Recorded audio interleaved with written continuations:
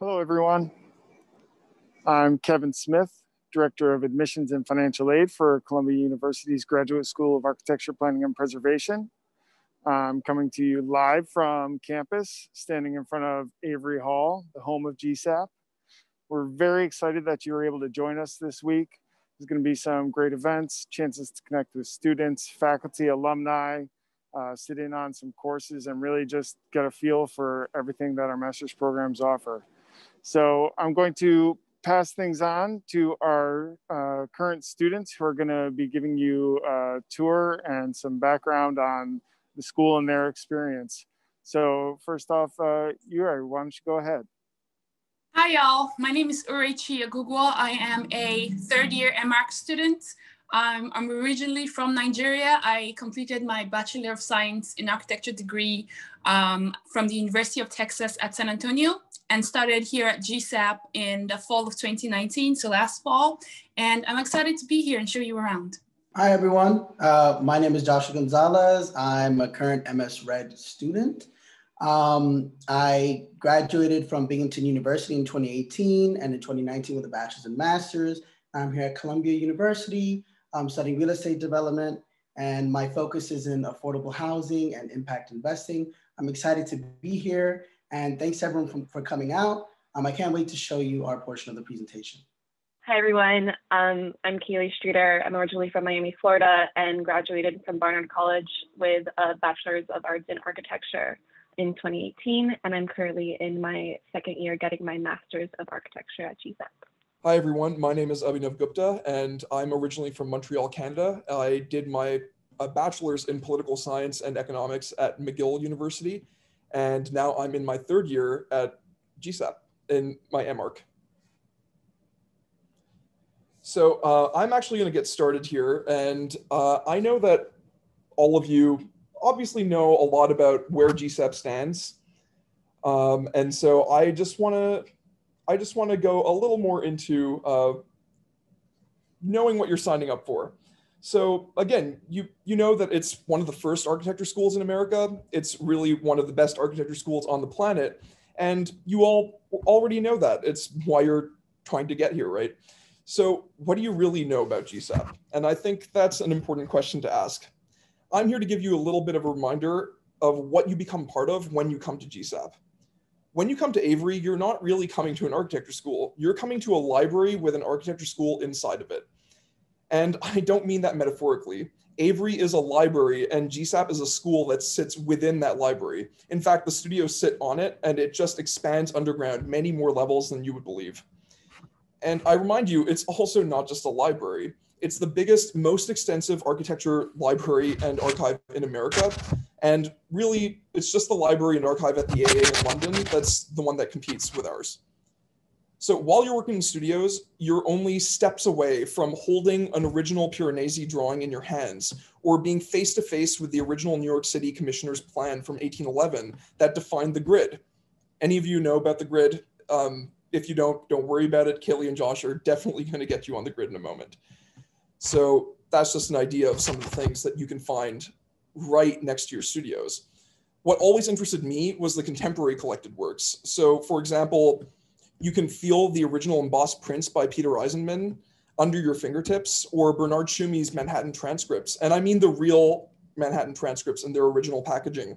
There's nothing quite like it. So of course, there are more steps to Avery in the COVID times, but Avery's also open, and it's open with a great deal of safety. So you're still going to get all of those opportunities, and they are not opportunities to be missed. Now, for our campus, McKim, Mead & White actually designed the campus in line with how a lot of architects in America were designing campuses at the time. But there are more than a few weird things about our campus. Columbia used to be downtown, and when it was King's College, at that time it was downtown. Later, it moved up to its current location, much later. And now, of course, it's uptown in its home in Morningside.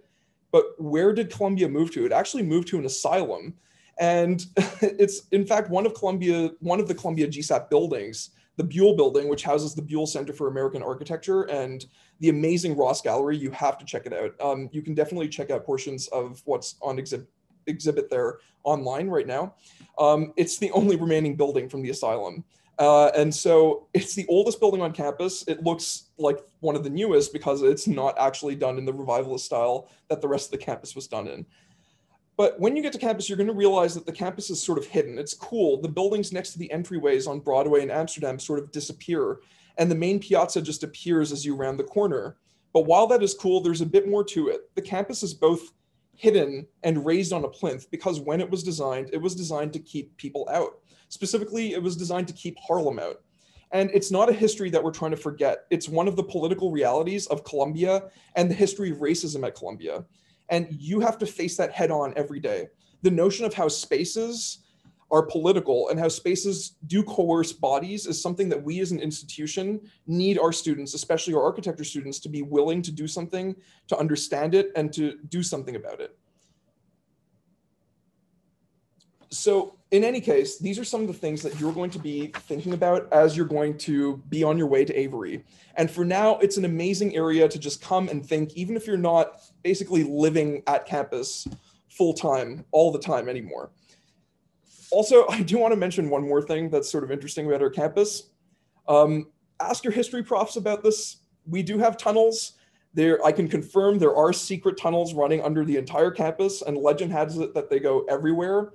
But anyway, when you have a chance, ask Reinhold or Andrew about it whenever you can, because it'll be worth your time.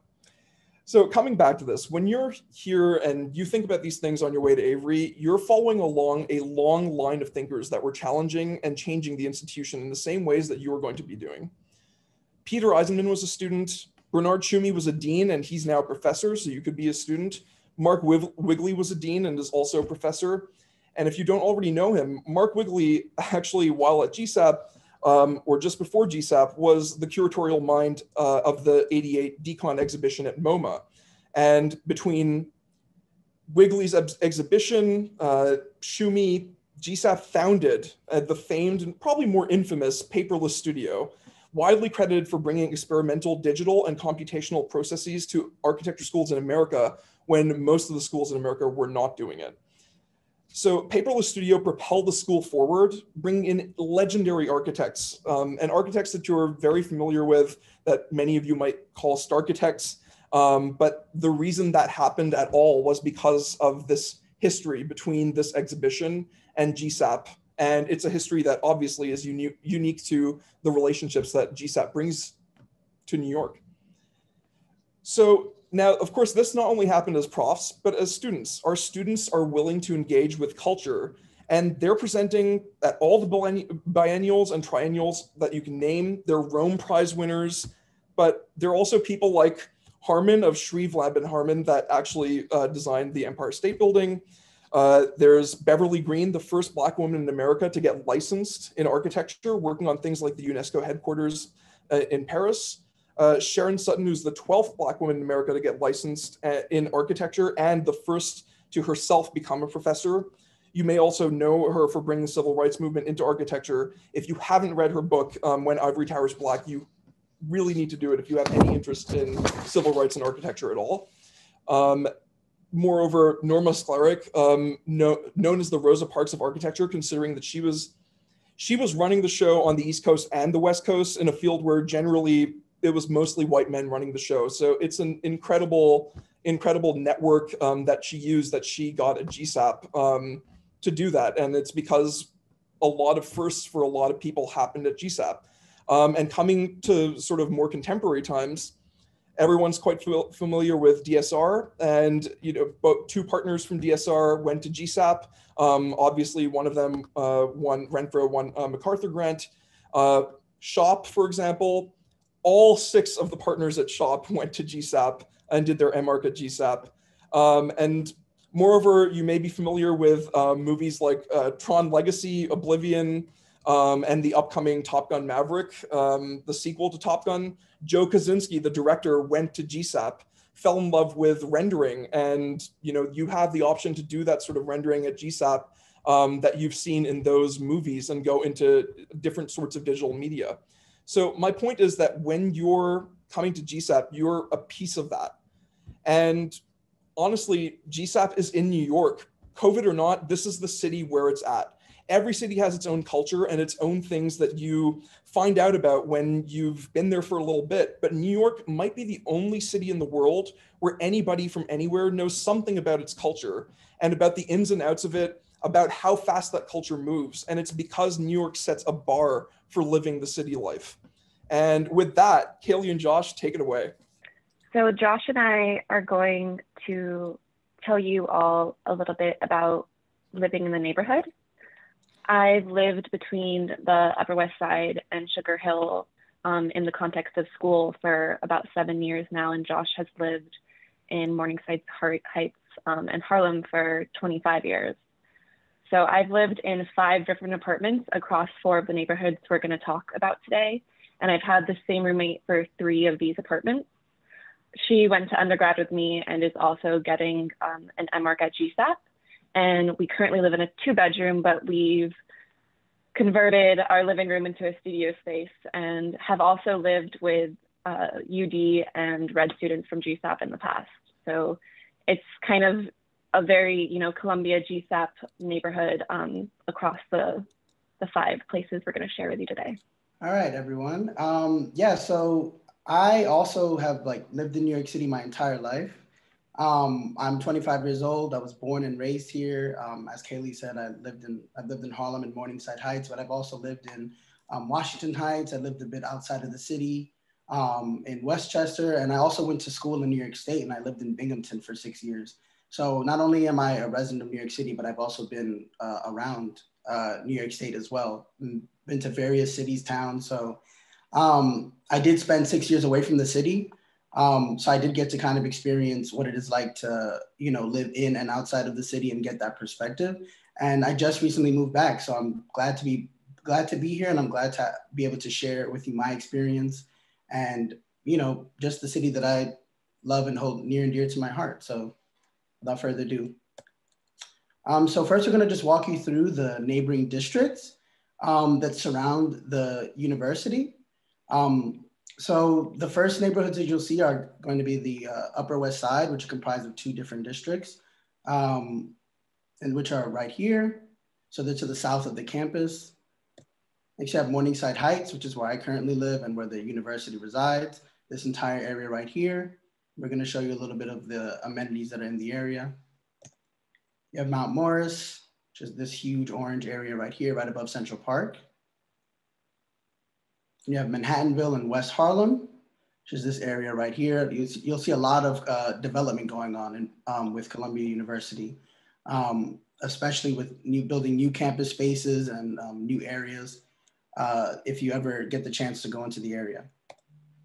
And we have Vinegar Hill, a little small, district between Manhattanville and Hamilton Heights. Hamilton Heights is a low-rise area, beautiful, known for its brownstones.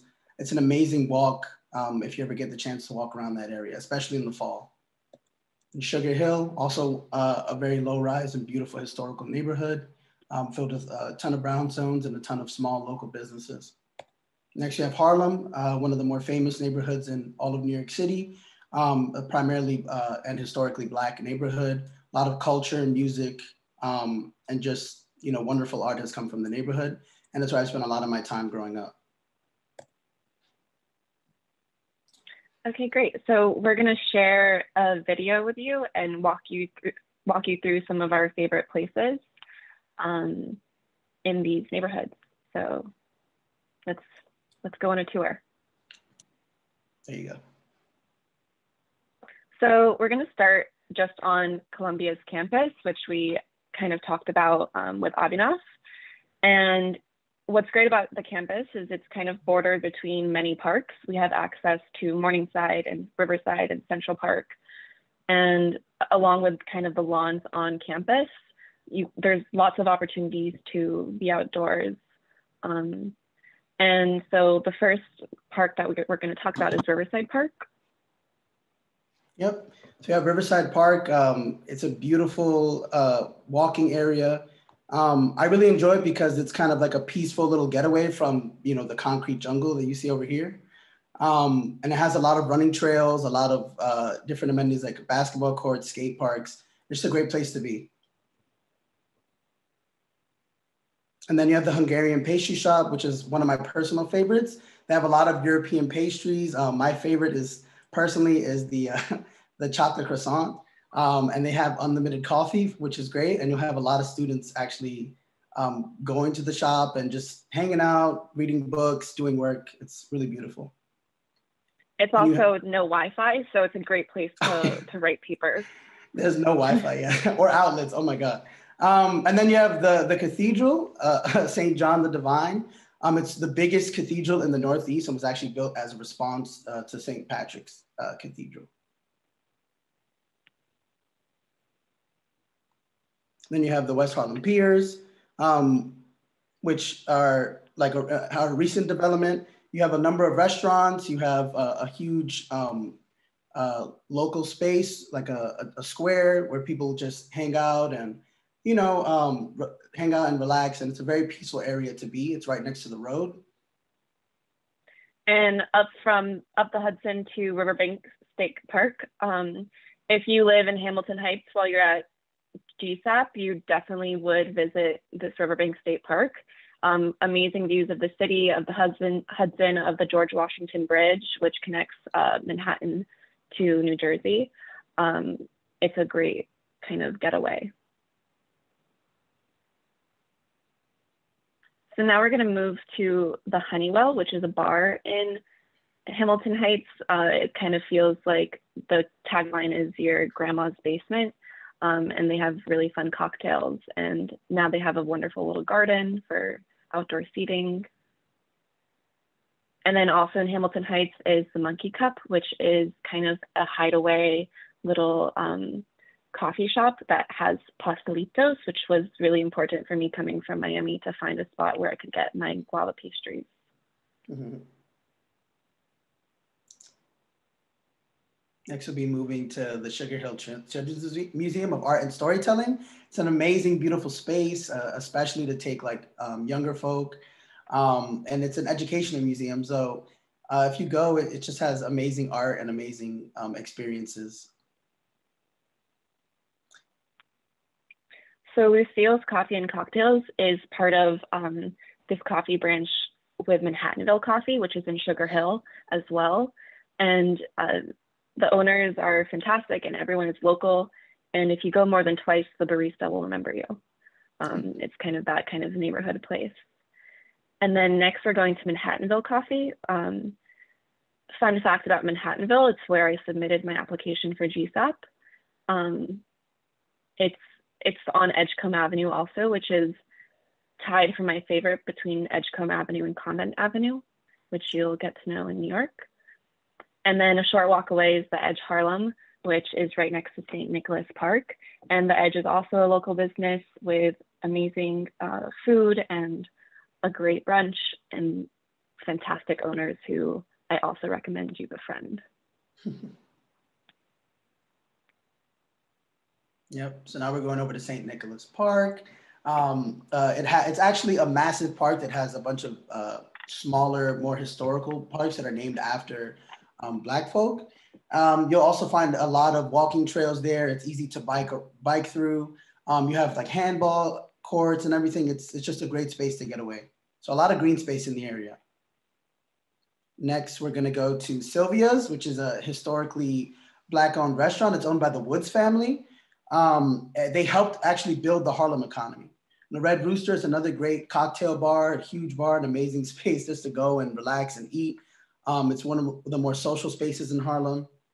And then next we're gonna go to the Angel of Harlem, which is one of my personal favorite cocktail bars. It's always fun to be in. It's always jumping, to be honest, especially at night. So it's a great nightlife bar. Then you have Marcus Garvey Park. It's a beautiful, beautiful space, has a huge baseball field. There's a lot of natural rock formations that you can just climb, and a lot of open picnic space too. So just a great way to get away from everything, especially if you live in the area. And an interesting fact about Marcus Garvey Park is the Harlem Fire Watchtower was actually recently restored by a group of individuals in the community and also GSAPP alums. Then you have the Harlem Tavern, which is more of a tourist location, huge tavern in the area, and Morningside Park. which is also one of my favorite places to walk around, go to the ponds, bike through, run through. I like to play pick-up Frisbee games there. It's a really nice place to be, especially in the spring and in the summer. Huge open fields.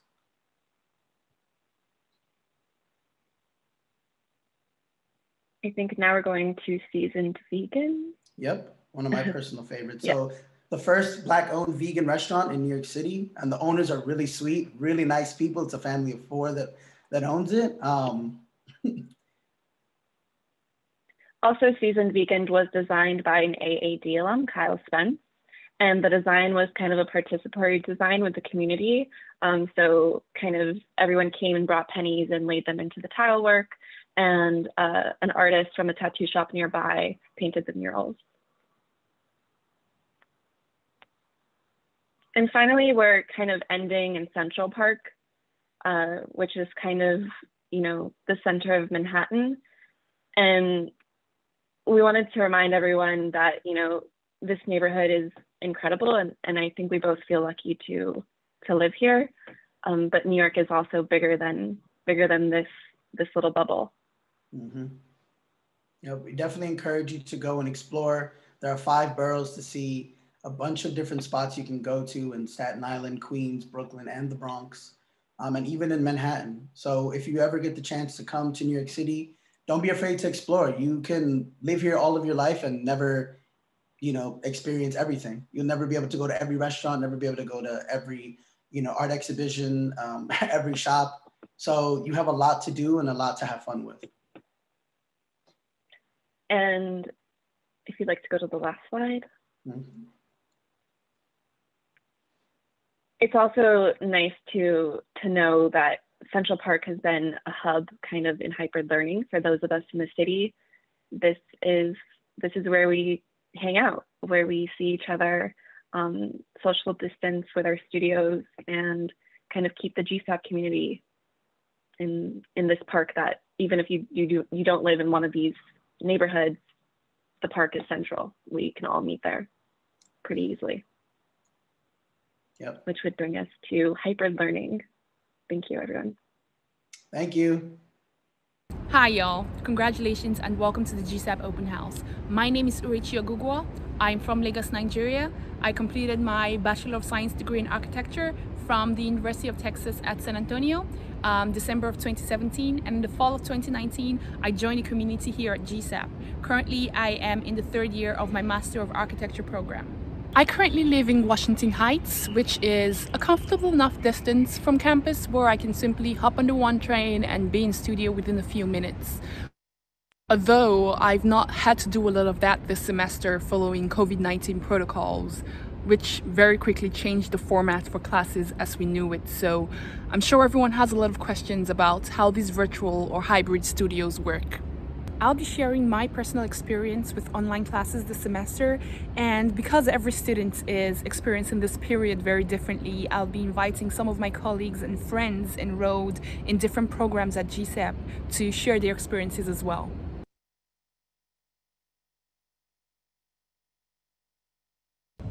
So each M.ARCH student has a designated computer which can be accessed remotely from the studios to wherever it is that you're working in the world. Seating is choreographed so that no 2 students are seated next to each other at any given time. The studios and work hours are scheduled on a rotational basis to regulate the number of students in the building at all times because, well, safety. There's still a virus out there. For studios that take advantage of the hybrid format, students meeting in person take their designated seats in the space while their colleagues who, for different reasons, are attending studio online, zoom into the studio via the large monitors located in each studio space so that even though everyone can be in person, there's still some semblance of studio culture. My friend Lucas is in one of such studios as he's attending GSAPP virtually from Natal, Brazil, as a 1st-year student. So I spoke with Lucas.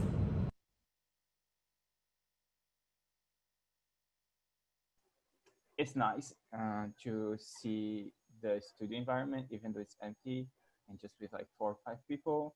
Yeah. It felt like, I'm sure it felt so good for the students that are in New York to actually be there, but also feels good for us that are in another country or are in the same country online to see a different environment than the room from people from just squares.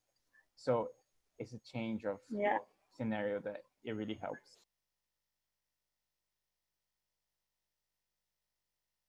It kind of surprised me positively. That the way it's going, I think I'm being able to take advantage of a lot of things and really learn. So yeah, it's been good.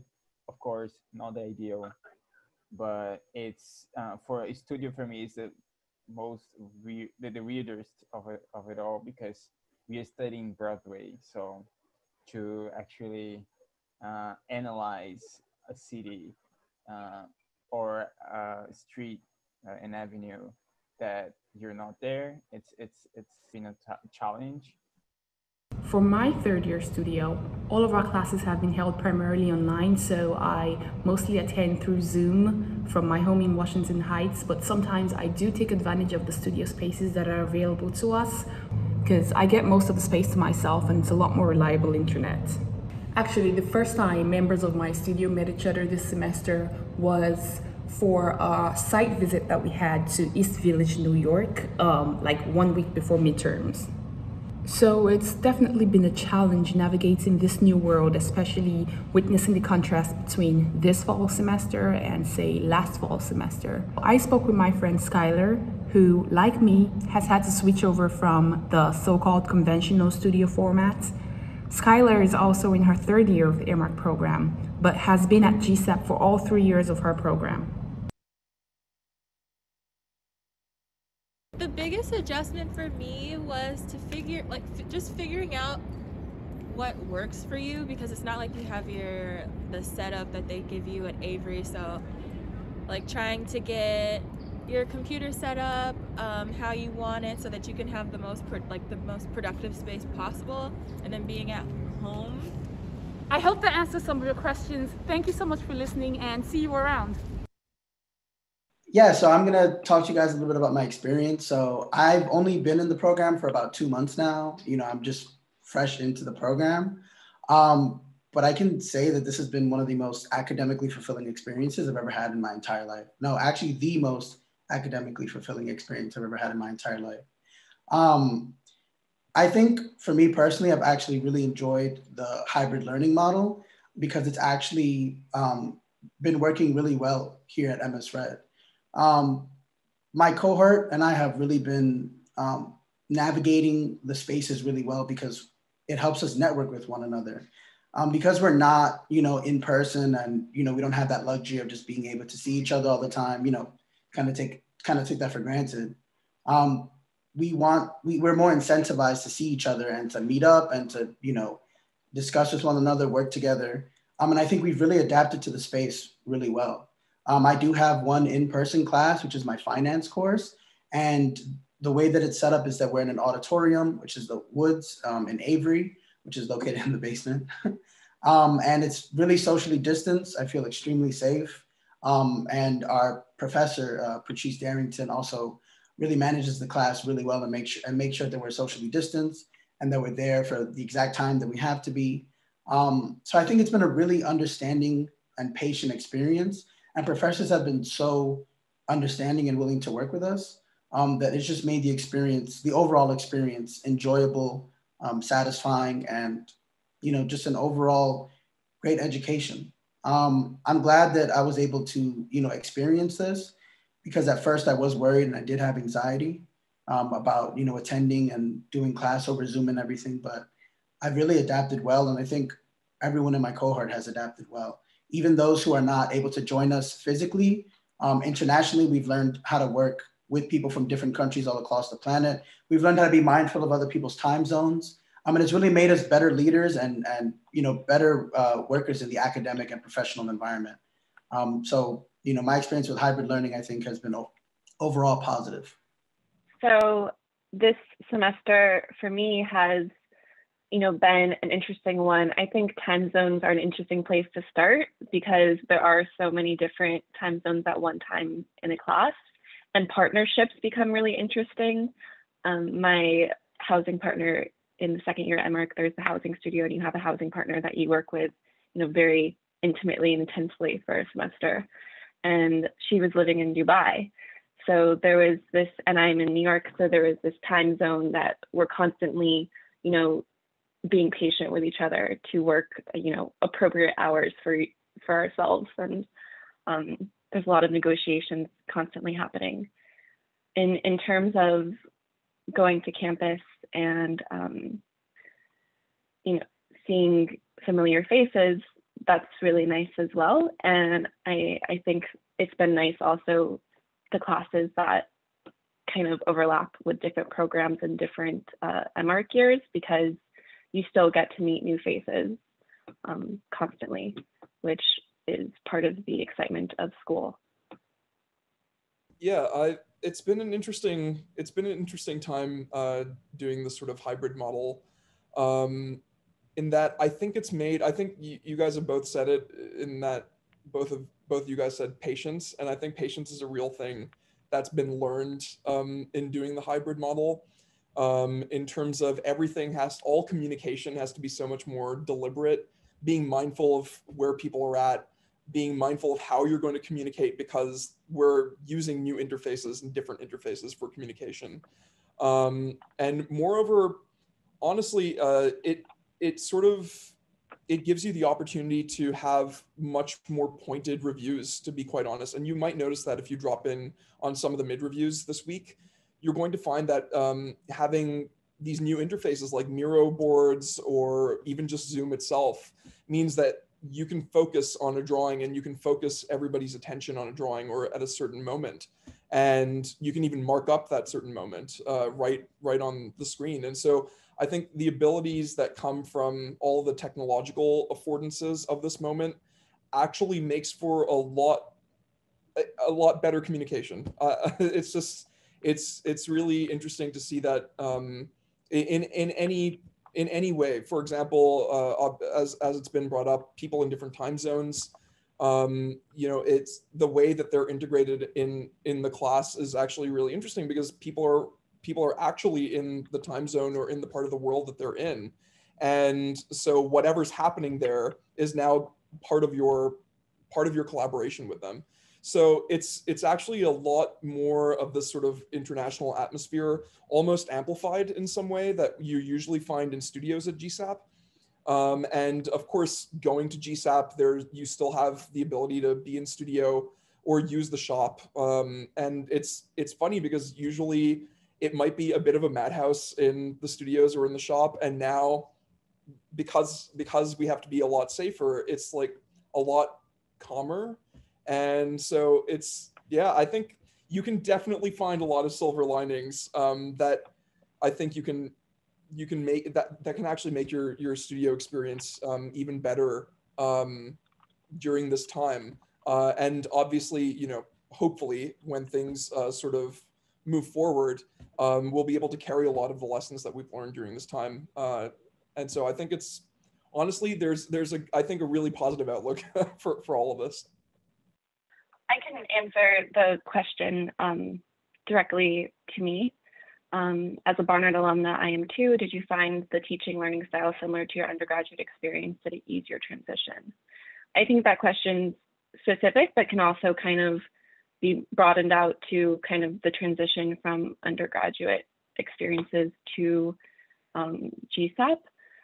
Specifically, in thinking about kind of if you're in an architecture program that's more theory-based or more kind of technology or construction-based. The program that I was in was definitely more theory-based and more kind of historical, with studios that kind of focused on research. And I think the transition to GSAPP was nice. I think a lot of professors will kind of play to your strengths, but also allow you to, specifically with the M.ARCH and within studio, will want you to kind of, try something new as well. So if they see that you're more research-based, they'll give you that time, but also know that you have to start drawing sections and plans and quickly. But you learn and you learn how you think, and how you'd like to, engage with your own studio practices. There's definitely more freedom than in undergrad. I can answer the question on the affordability of the neighborhood. So I've lived here my entire life. I grew up on 110th and 109th Street. So I've relatively seen the neighborhood change throughout a number of years. And I can confidently say that yes, the neighborhood is very affordable, especially with the real estate market that we currently live in. There's a lot of, big name restaurants and eateries and grocery stores, but there's also a lot of mom and pop shops that you'll find, a lot of sweet spots that you can, go to for food, for anything, any hardware related items, laundry, things like that. I mean, it all depends also what, apartment living situation you end up in, but I really do think it's affordable. I mean, there's so much accessibility in this neighborhood. Like how we said during our neighborhood tour, right? There's a lot of green space. There's a lot of different, coffee shops, restaurants, experiences in the neighborhood, and they all vary in price. But I'd say that there isn't anything, quote unquote, outrageous in the area. So I'd say it's a relatively, or one of the more affordable neighborhoods around Manhattan. I can answer the question about sort of international benefits for international students. Obviously I'm coming from Canada, so it's not that far, but I think there are a lot of, there's a reason why I wanted to come here, and beyond a lot of the, similar reasons I think a lot of us come here. I think the benefit is that New York is definitely a big factor in this, and I think that's true for anybody who's considering GSAPP. I think it's true that you're considering New York, right? And I think that's a really important part of it. Aside from GSAPP itself being sort of, and you're going to hear this a lot, but it isn't untrue that GSAPP is a microcosm of New York. But New York City is definitely, you build a resilience, and I think it's a really important thing to learn that you build that resilience. Especially in architecture. And I think the major advantage, aside from all of the fun you can also have in New York, is that when you build that resilience, you're going to leave GSAPP with a resilience that you may not find at other places. And again, it's not because nurturing isn't there. You'll be able to find nurturing based on the relationships that you build, relationships with your peers, with your professors.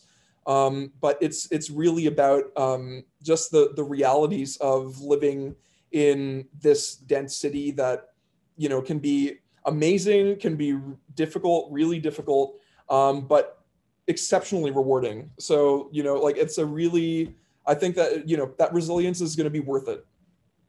I can actually touch on the work experience question as well.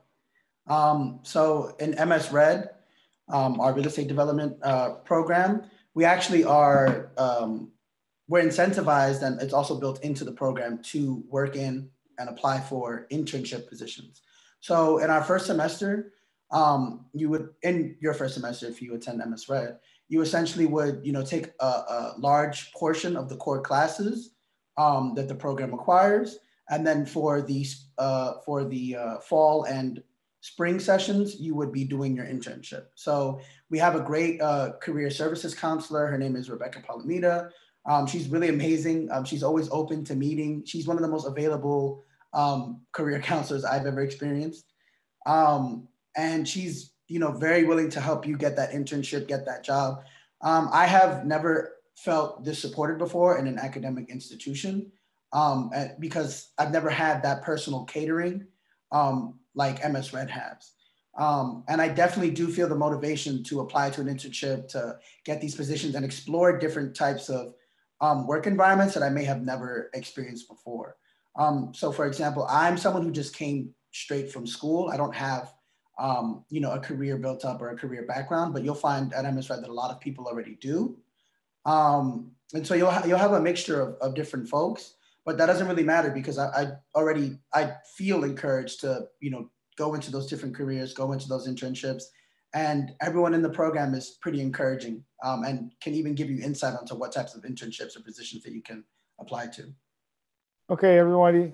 Thank you so much for your time. I'd like to thank our panelists again, students for taking the time, and for everyone for joining these sessions. We are going to have many other sessions this week where all of the other questions can be answered. Each program will have a session with current students and the program directors and faculty.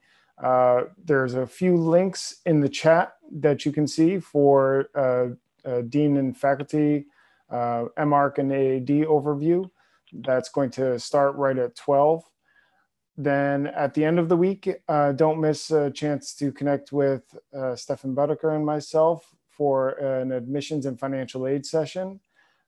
If you have any questions, you can email us at arch_admissions@columbia.edu, arch_admissions@columbia.edu. Put that in the chat as well. And yeah, I hope you enjoy the events and hopefully see you here at GSAPP in the future. Thank you all again.